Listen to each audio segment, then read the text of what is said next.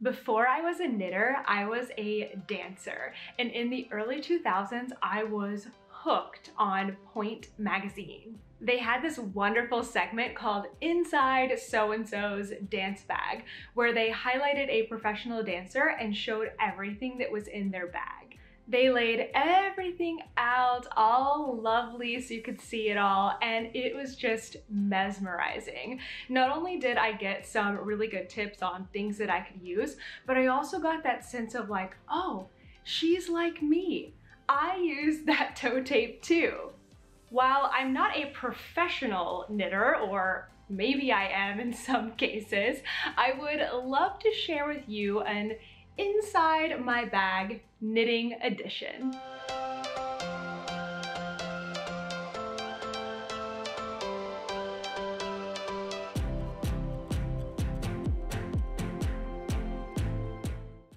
Hey everyone, it's Natalie, also known as Knitty Natty. I am joined today by my dog, Toaster. If you are joining us for the very first time, welcome to my channel. I live in New York City, and today I am sitting here in our bedroom looking out at the beautiful view in Midtown Manhattan. It's about to start raining today, but our primary thing is that we are going to be taking a look inside my Needles and Notions bag. Now we're going to be focusing primarily on knitters, needles, tools, and notions. While I do crochet and I have some crochet items in here, knitting is definitely my main craft. Just an FYI, I haven't done anything to spruce up this bag at all, and the other areas that I'm about to show you, the only thing I did was zip it closed, so this is going to be very real and raw. As much as I can, I will link the items that I am sharing with you down below. All of these items are things that I have purchased for myself, and none of them are sponsored today. Okay, for full disclosure, this is not the only place that I keep my needles and notions. There are 4 primary spaces that hold all of my knitting tools. The first, of course, is this giant zip-up bag that mostly holds needles, hooks, and other accessories. I also have a few cute bowls and dishes on my windowsill that hold all of my markers. Then there's the drawer in my closet that holds a lot of the items that I don't need as frequently and any extras that I have. My newest addition is my tiny little go bag, which hangs next to me on the couch where I'm knitting most of the time. Now that you have a lay of the land, let's dive into the first bag. Let's start with my tiny little go bag. This is something that I only recently started using, and it feels kind of too epic to say this, but I do feel like it's really changed things for me. I used to have a little like ceramic bowl that I would keep some stitch markers in, my scissors, my tape measure, just essential things.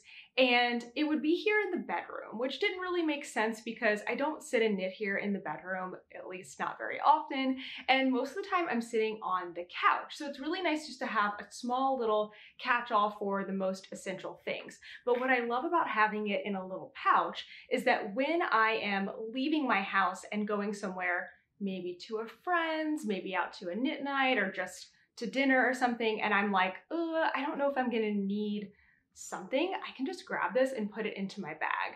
I love having this kind of container because it's not super loud, like here. Well, mostly it's this, it's this that's making the noise. So it's not really as loud as having like a plastic container, which I really like because certain sounds can really bother me, like jiggling in my bag. So that's another plus for this one. So the pouch itself is a really nice clear vinyl with a sturdy zipper. It's from Neon Soul, and this was given to me as a gift. So thanks, Bethany. I seriously love this thing so much. So let's get into what is actually in here. Okay, so inside the pouch here, I first have a measuring tape. There's nothing really special about this measuring tape except that it is from one of my local-ish yarn stores in New Jersey, Yarnia, which I love. The next thing in here is some sharp scissors. I think having a good pair of scissors is so important when you're knitting and crocheting. Plus a pair like this, even though it's really small, they're metal, so they're nice and sharp. and they are still underneath the TSA guidelines for flying domestically within the US, so I can take them on a plane. If they were taken away, they're not that expensive. The other things, I have 2 different kinds of tapestry needles in here, okay? So one is just a classic metal tapestry needle. This is the chibi tapestry needle from Clover that has a bent tip. I specifically chose this size because most of the time I knit with fingering weight yarn, and this is the smaller size needle and and this works perfectly for the majority of projects that I am doing. Then I have my other needle. This is a Susan Bates finishing needle. It is a little bit clunky for like most projects, but for crochet, it's especially good. And I've been working on a lot of crochet projects lately, granny square blankets, granny stripe blankets, and this is what I use to weave in ends with crochet. And I really like this. It doesn't come with just this one. It comes in a set of, I think, 5 or 6, but it is well worth it. I think it's only like $7 to get the whole set. And this, again, is the smallest size because most of the time I am working with fingering weight yarn, and this is the tool that I'm reaching for the most. Lastly, I've got 2 different kinds of stitch markers.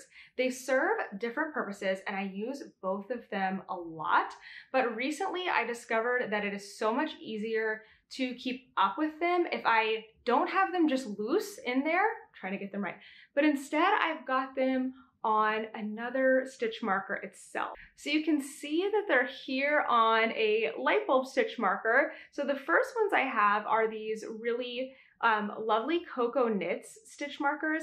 They don't actually make these as far as I know anymore. They're not like, you can't buy them separately like you used to. These are the nickel plated ones. And the set came with a larger and a smaller size. But again, most of the time I am just using smaller needles. I really don't need the larger stitch markers. So I just took all of the smaller stitch markers and put them in my go bag so that I have it at any time that I need it. So these are the kind of markers that I use whenever I need like a beginning of round marker or something to denote like, okay, here's where I decrease, increase, etc. And I need these pretty often. But more often than that is these stitch markers, which I also have put all together here on one light bulb stitch marker, but it's just a bunch of light bulb stitch markers. I have chosen to have all silver. I just find that I use that more often. You'll see that I do have more once we get over to the other tools, but these are the ones that I use the most. I use them for so many things. If I need to count rows, I'm using them. If I need to like mark off in a row, like I did a decrease on this row, then a decrease on this row, I'm using them. If I need to add a stitch marker in the middle of the row, I can attach it through the fabric without having to like shift all of my stitches around. These things are absolutely invaluable. To be perfectly honest, with each of these items, I am pretty much set. I don't really have to touch a lot of my other tools most of the time, which really has me thinking as a minimalist, how many of these other things that I actually need. But I think we'll save that for another video. Let's get into the needle bag. This thing is pretty jam-packed full. About a year and a half ago, I spent some time really getting this organized, and so everything in here has a place, truly, but it's been a year and a half, so who knows what we're actually gonna find in there. And right now I'm actually kind of between needle sets.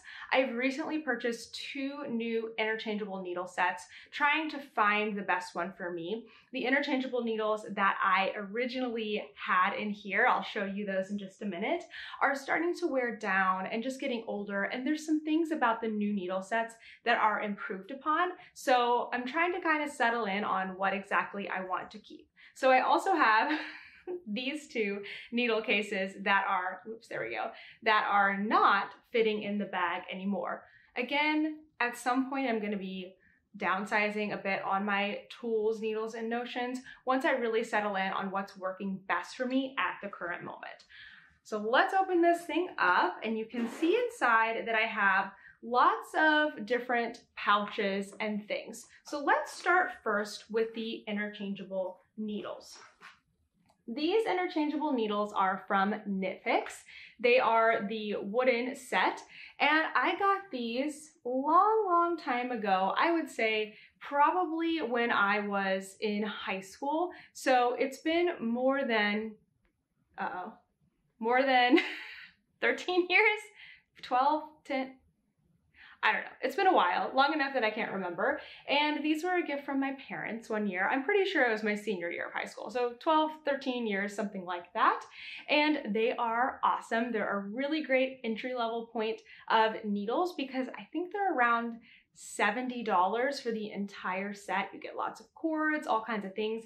They also make metal, wooden, plastic. There's a lot of different variations and also different colors. So if you are a newer knitter and you're starting to figure out that you're really into knitting, an interchangeable needle set is so valuable. It will save you money in the long run because each set of circular needles can be anywhere from like $15 to $20, and you can get a massive, I can't do the math right now, but a massive amount of different configurations when you get an interchangeable needle set. So everything is in here. Plus I also have a 16-inch needle set from Knit Picks as well with shorter tips that I really don't use anymore. So again, something to keep in mind as I start to prune things later on, but everything else I need, cords, etc. in here.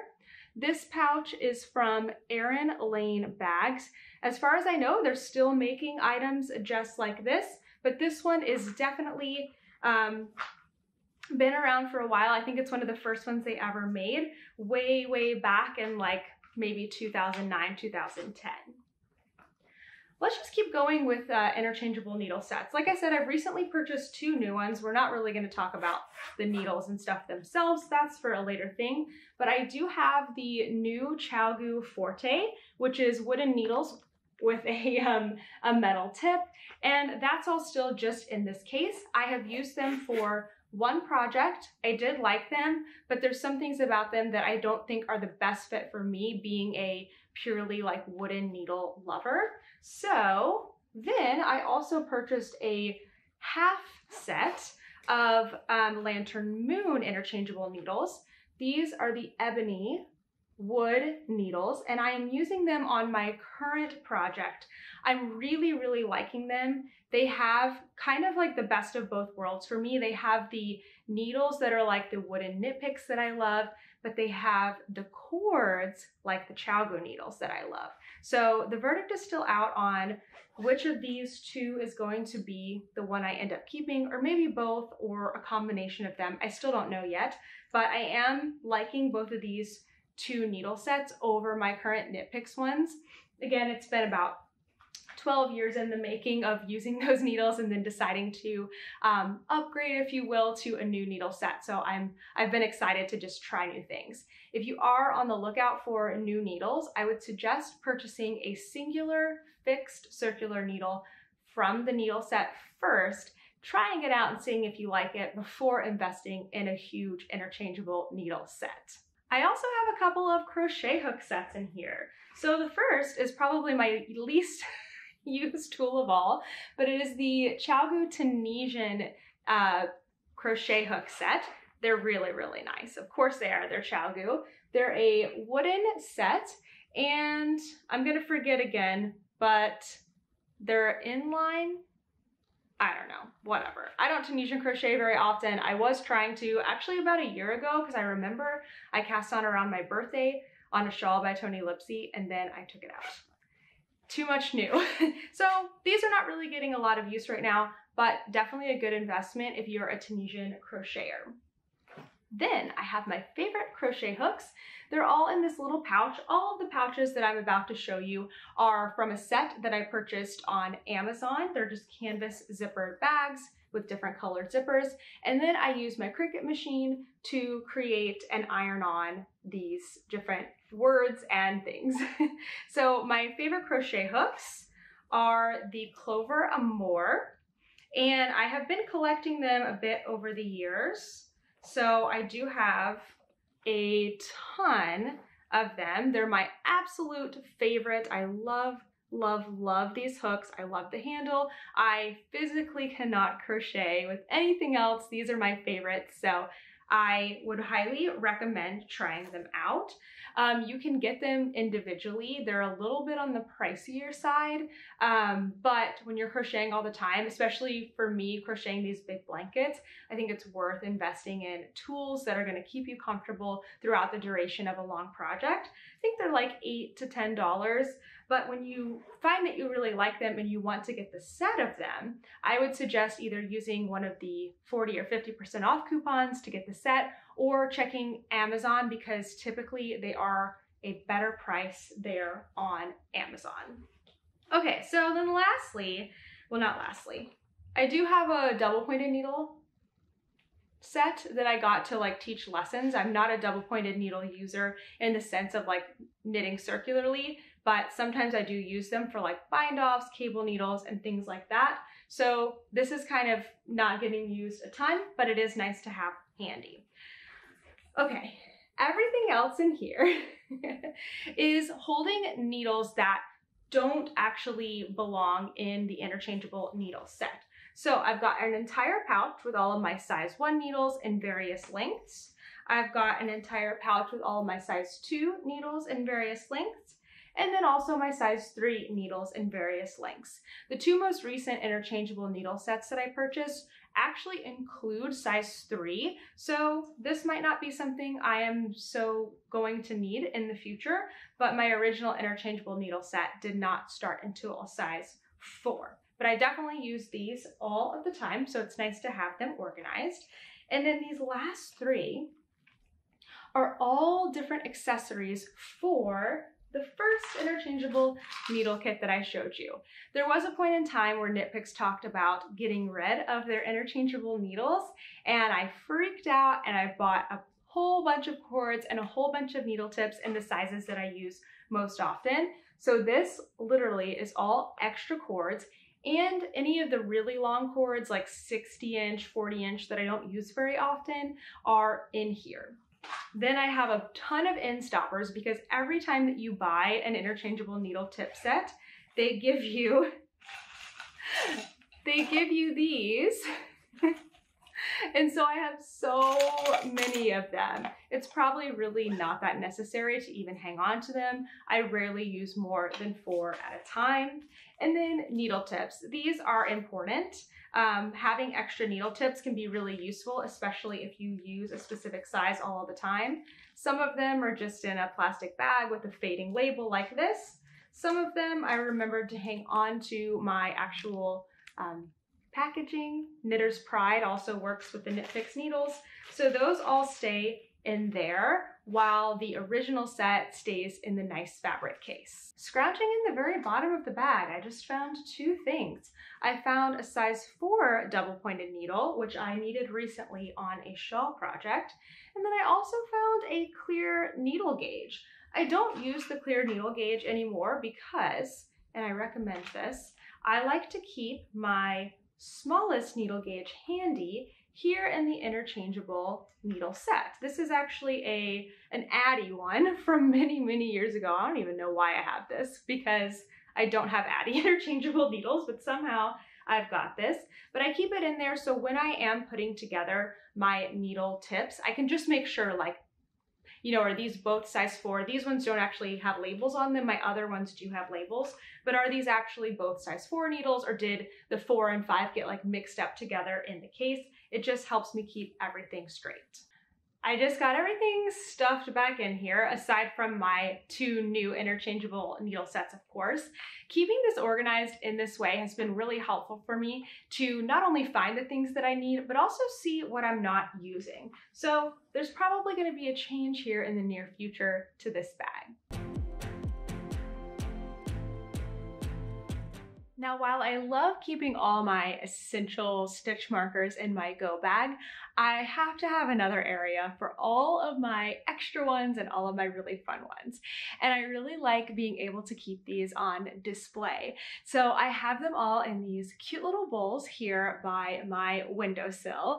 I got these at a store that shall not be named a long time ago.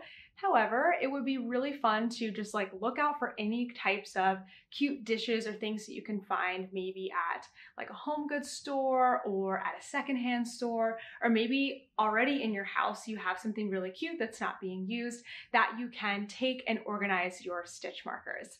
I have them all sorted by type. So here in this little tiny one, I've got all of my light bulb stitch markers. I've got different colors. Sometimes a yarn or color in my project prompts me to choose gold rather than silver. I've also got a few black stitch markers here. So all the neutral colored ones sit here in this bowl. Then in my second little bowl, I have all of those larger nickel plated markers that I was talking about before that I don't really use a lot because I rarely use any needle size over a size 6. So these are a lot larger and they are good for needle sizes, I think like 9 and up. I don't need them very often, but I do hang on to them just in case. I also have a couple of markers that are like little cute Mickey shaped split ring markers that my friend Rebecca made for me. These are plastic and I find them really, really nice if I need to block something, wet block something while it's still on the needles and I need to keep markers in place. I will use them for that. My most fun bowl, oh that one's heavy, is this larger one here that houses all of the different progress keepers that I have collected over the years. These are from a variety of makers and they're so addicting to buy and so fun, and the craftsmanship is amazing. I would definitely recommend, rather than just having like a loose pile in a bowl or however you are keeping them categorized, I like to use these really large safety pens. So all of the stitch markers on this one are food themed. So I kind of have things divided by themes. I've got my like summer beachy one here that has a sandcastle and sharks, all those sock week stuff. I have a little football one. And again, some of these are on safety pins and some of them are just on light bulb stitch markers. And it just really helps keep them organized, but then I can kind of shake it up and they're all still here on display. What I used to do is I would just dump them all out on the bed and they were all loose and not contained to each other. So this makes it a heck of a lot easier. Lastly, I have this really cute and colorful little llama or alpaca dish that was gifted to me from my friend Rebecca. I keep all of my colorful light bulb stitch markers here. As you can probably tell, it's really dusty because I don't use these very often, but whenever I'm feeling like the project calls for it or I need to like distinguish something important, maybe I will use a different color to do that, I'll come over here and pull from this little dish. As I was sitting here, I realized that I'm actually missing a set of stitch markers that are pretty important. So let's go see if they have wandered their way over to the last spot. I call this drawer kind of my black hole of knitting tools because it holds the things that I don't use very often and I sometimes forget are there. It also holds tools that are too large to fit in my very stuffed needles pouch.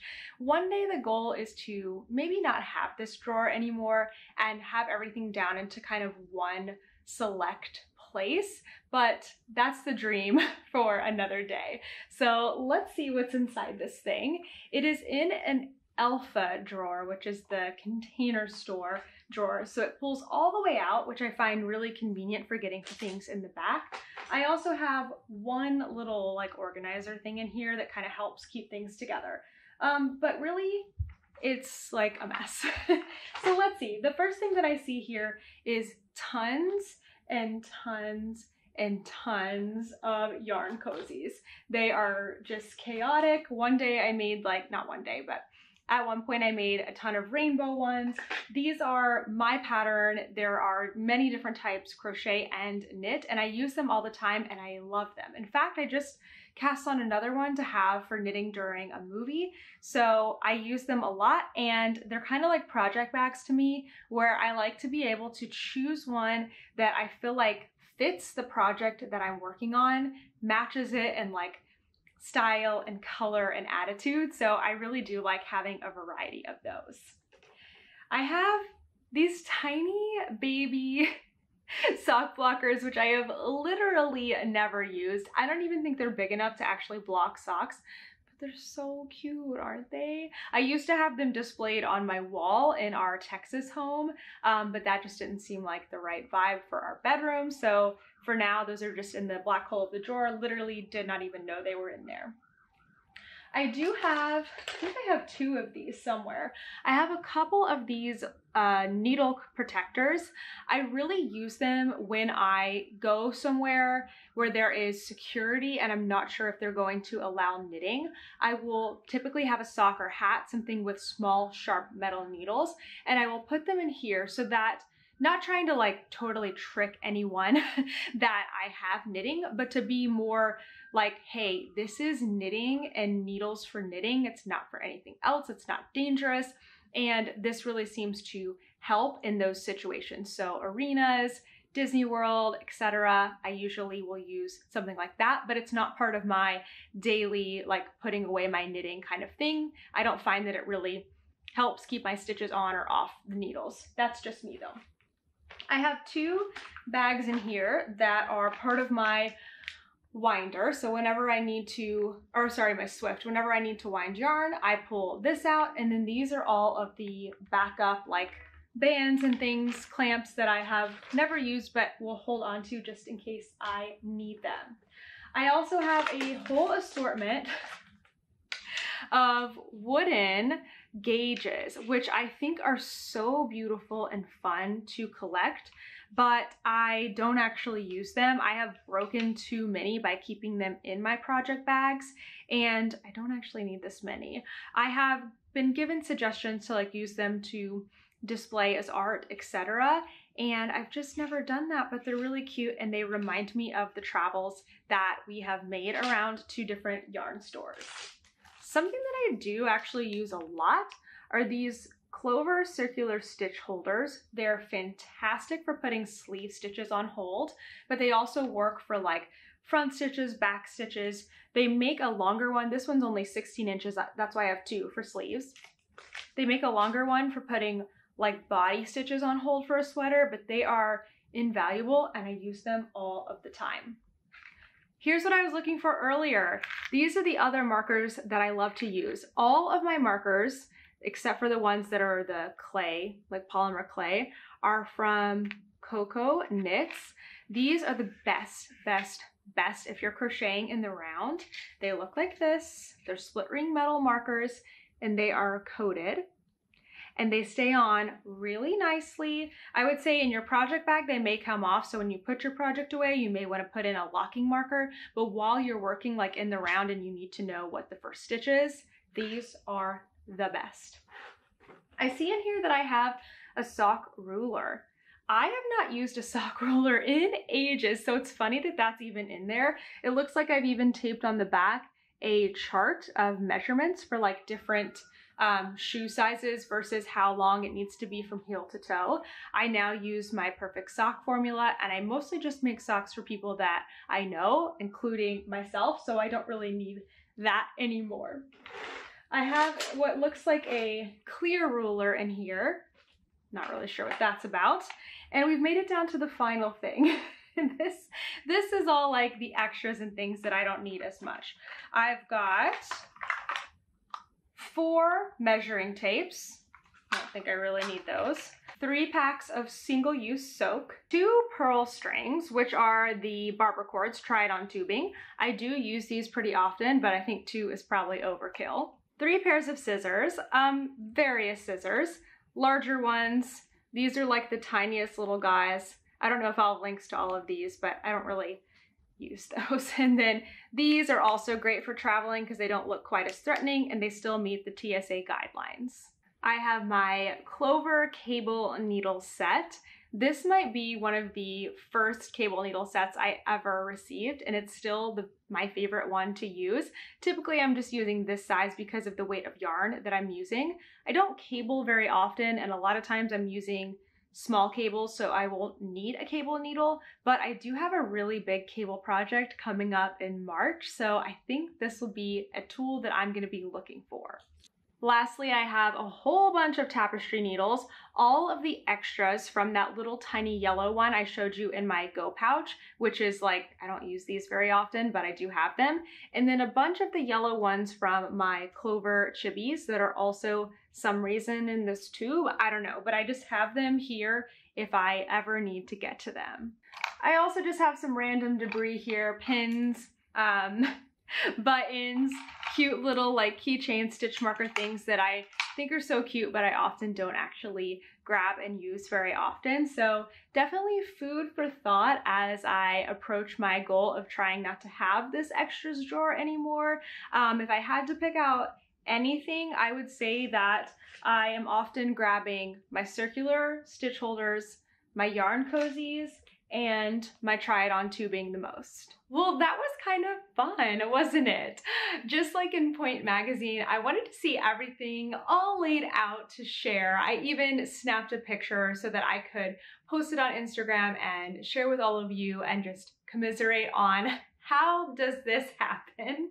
You start out one day with a pair of needles or a hook and a ball of yarn, and then suddenly you have multiple spaces around the house where you keep just the accessories to do the craft that you love so much. I had so much fun doing this that I would love to share this with you and see what's in your knitting and crochet bags. So if you want to participate in this exercise, give us your best magazine layout of all your tools and notions, or maybe just from one bag.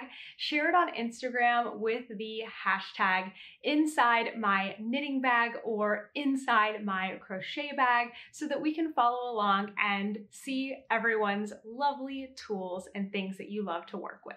I'm also very curious. What is your absolute #1 favorite knit or crochet tool? Something that you couldn't do without, that you would replace immediately if it was lost or broken? Let me know down in the comments below. Thank you so much for watching this video, and I will see you in the next one.